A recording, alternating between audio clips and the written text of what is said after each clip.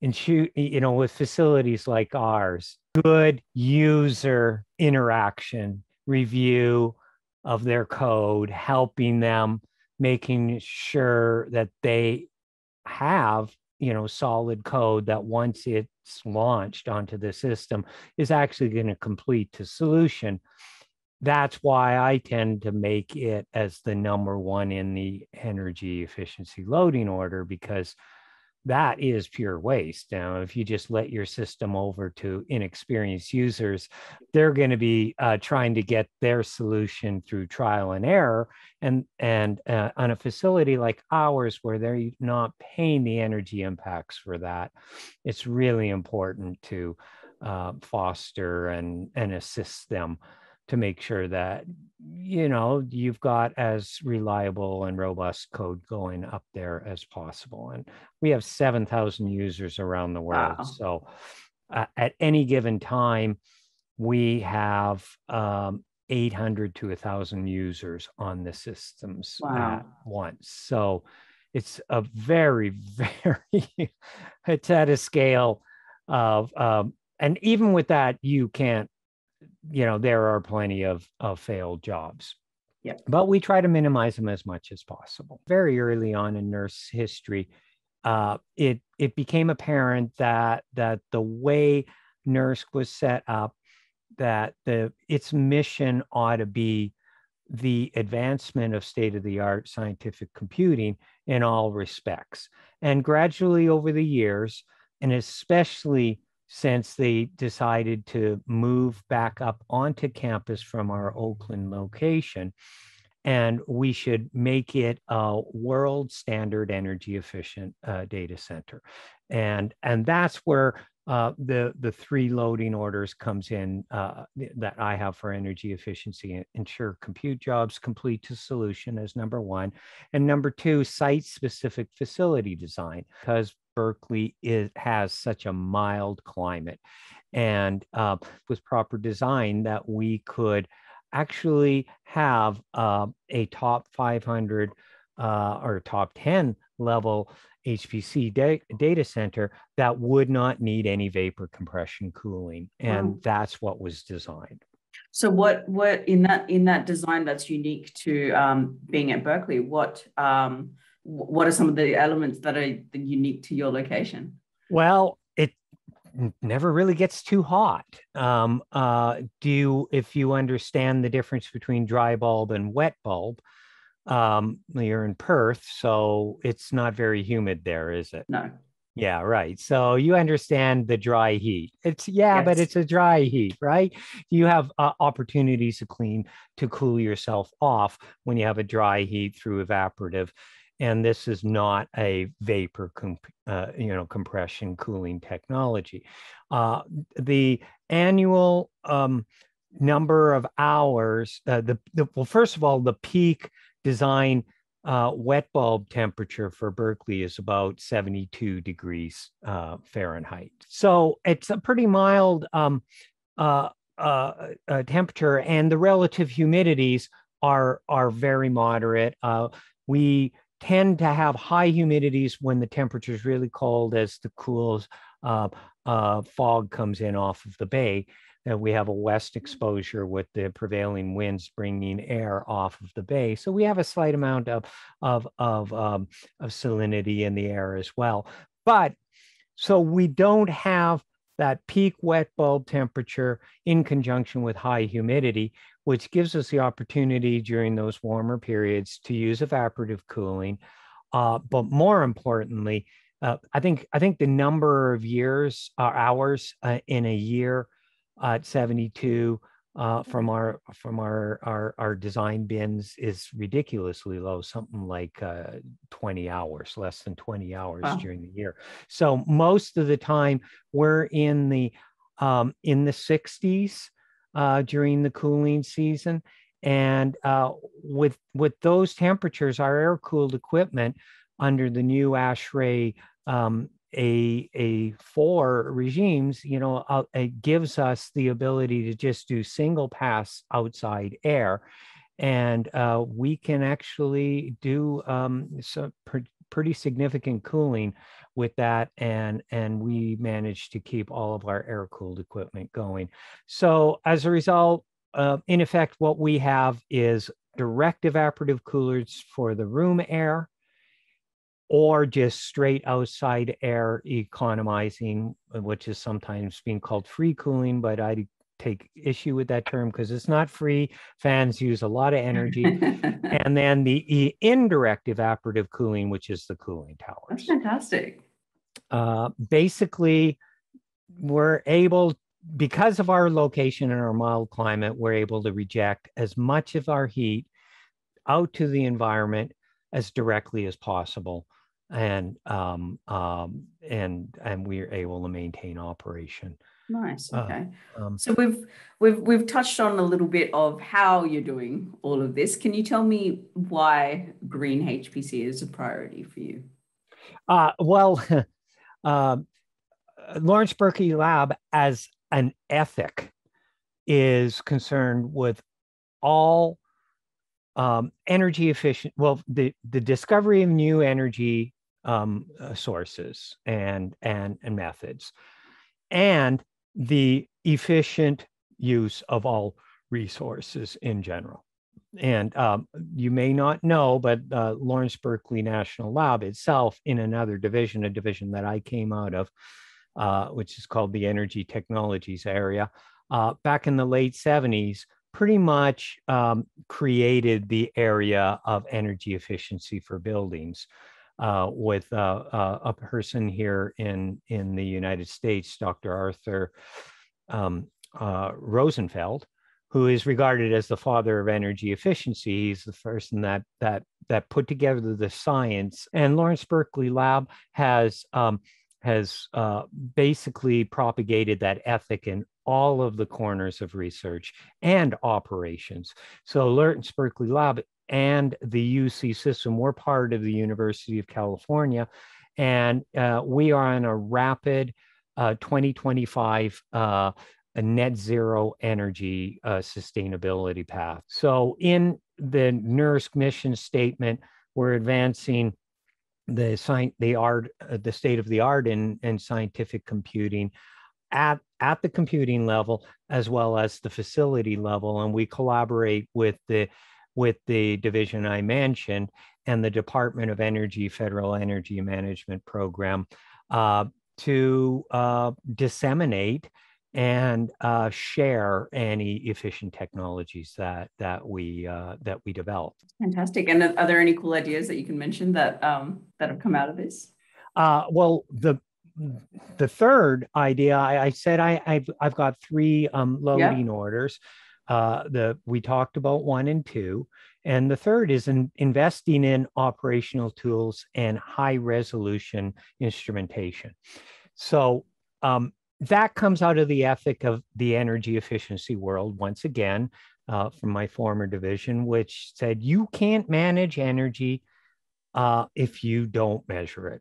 You got to measure something in order to manage it. And NERSC, with this new facility, came to the conclusion that every time we wanted to strike off a project, we would have to then first launch a data instrumentation project in order to gather the data, to design the project, and then the project would be designed and everything would go through. And there was just long time lags.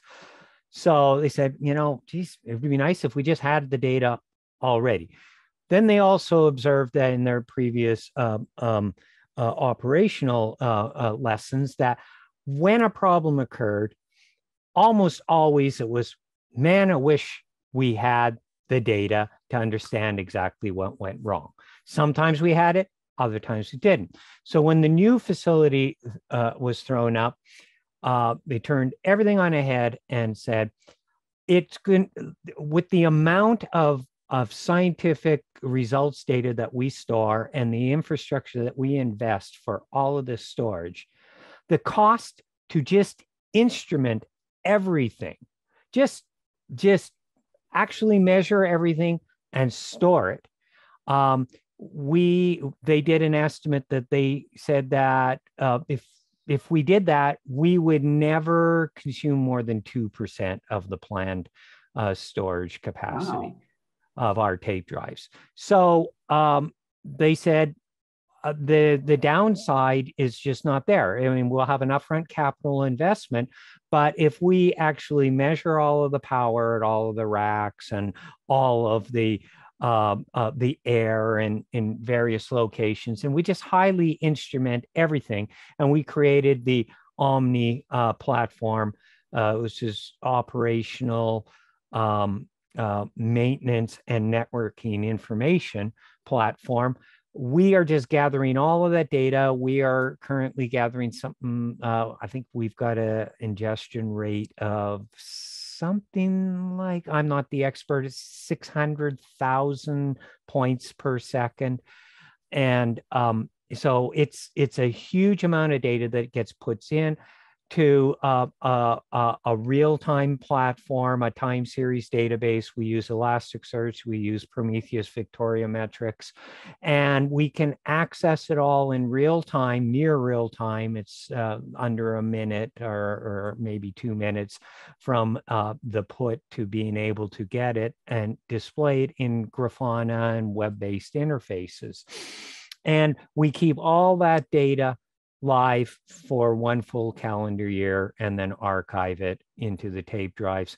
And so we have this living history in long-term tape drives, but most importantly, we have very high resolution performance data going back a full year, which we then feed into many other diagnostic tools in order to look at the performance, tune our settings, and narrow in on energy efficient settings throughout the facility.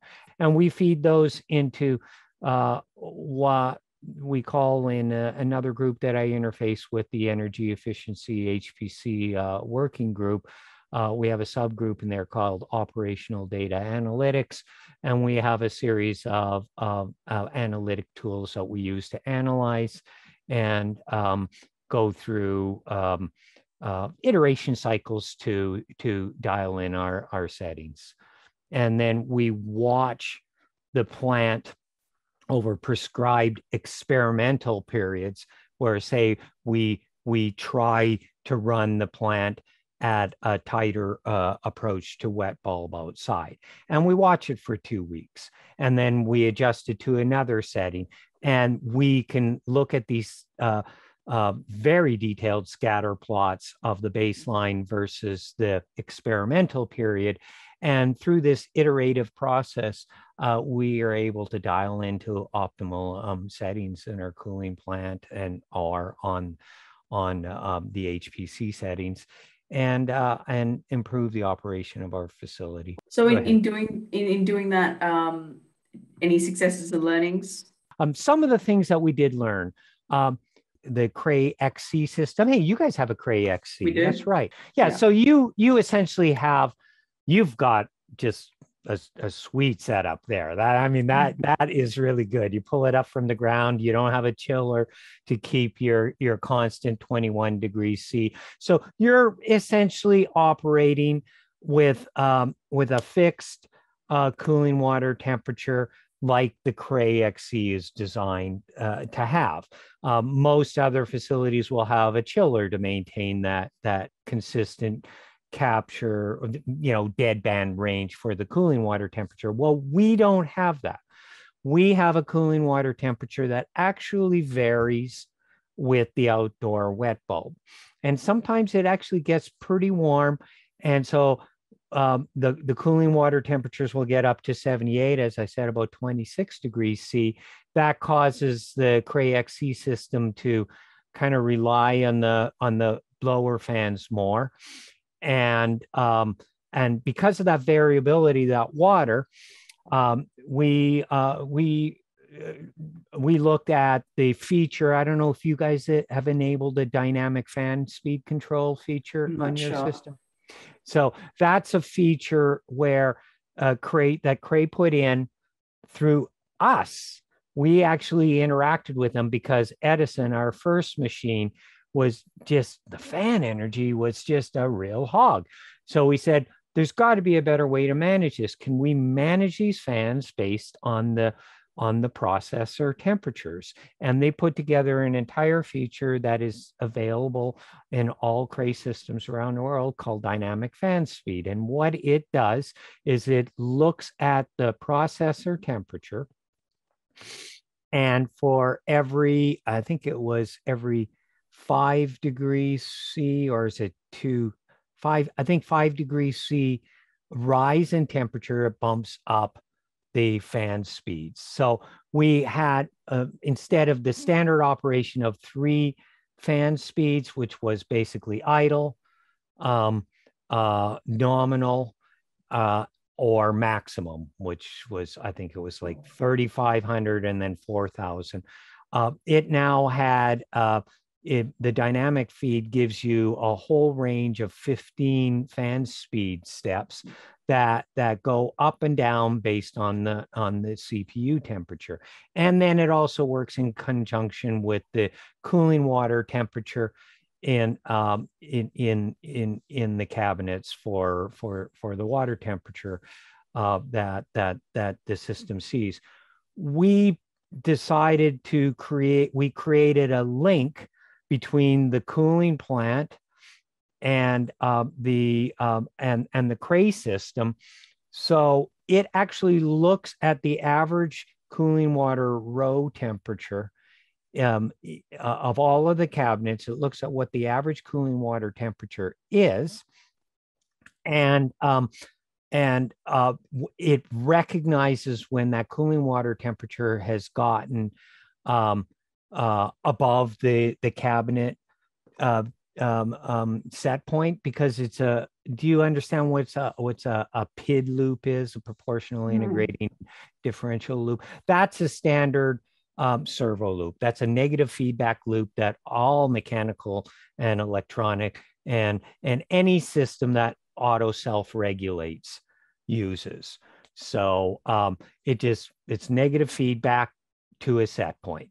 And so the Cray XC system you will have a cabinet temperature set point of, say, it's usually 3 degrees C above the cooling water temperature. So for 21, you guys are probably operating on a 24 degrees C cabinet temperature, cooling, cabinet temperature. We've instituted a reset script in our Cray XC that looks at the cooling plant, and when it sees that the outside air conditions are very, very cold, and we can make cooler water, say 17, 18 degrees C, it resets the cabinet temperatures down to those level, so that the cool cabinet temperature will cause the CPU to run a little bit cooler, thereby causing the energy hog blower fans to step down in speed. Right. Wow. So take advantage of the moments when the outdoor conditions allow for cooler cooling water temperatures. That allows us to get some relief on the blower fans. And on those times in the hot summer days when we can't make cold cooling water temperatures, well, then the blower fans will cycle up to keep the computers happy. So these are the types of innovations that we're always searching for, and in an effort to operate our facility as energy efficient as possible. That's awesome. That's awesome. So thank you so much for sharing all of that information. There's so much knowledge and really cool tools and ideas that you've shared today that I think a lot of people can take back and use or think about. Hopefully use and think about. Yes, exactly. Yeah, awesome. Thank you so much, Norm. Well, it was a pleasure talking with you, Aditi. I look forward to the day that we're at Supercomputing all together in person again, and I can meet you.